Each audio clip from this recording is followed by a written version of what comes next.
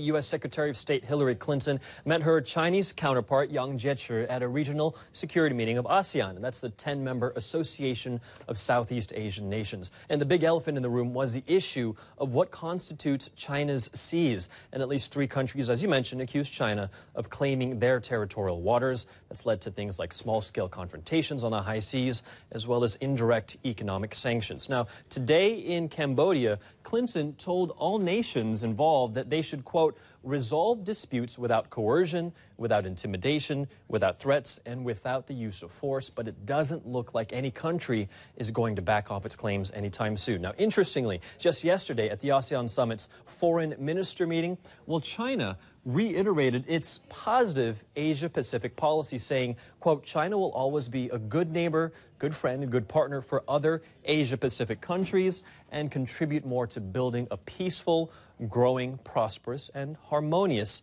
Asia-Pacific region. And you might expect other countries just might be a bit suspect about that. Coming out of today's ASEAN meeting, though, there doesn't seem to be any united message from the countries in attendance, but Beijing has re-stressed that it does want to co-develop the waters that everyone wants. So this issue, Nina, is definitely not going to go away.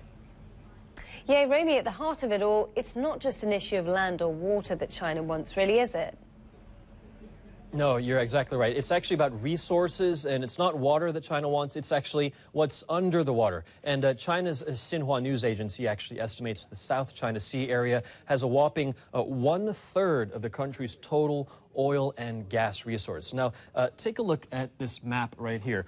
China's claim to international waters actually goes as far out as this red line that I'm drawing all the way through here. And if Beijing keeps to the United Nations Law of the Sea, that line would only come out to a 200 nautical mile exclusive economic zone, or EEZ. That's about 370 kilometers from the shore, maybe about an hour's flight away from the coast, give or take. Now, in its argument with the Philippines, for example, China lays claim to an area called the Scarborough Shoal. Those islands actually lie only about 200 kilometers from the Philippine coastline. But get this, they're 1,000 kilometers from China's Hainan Island.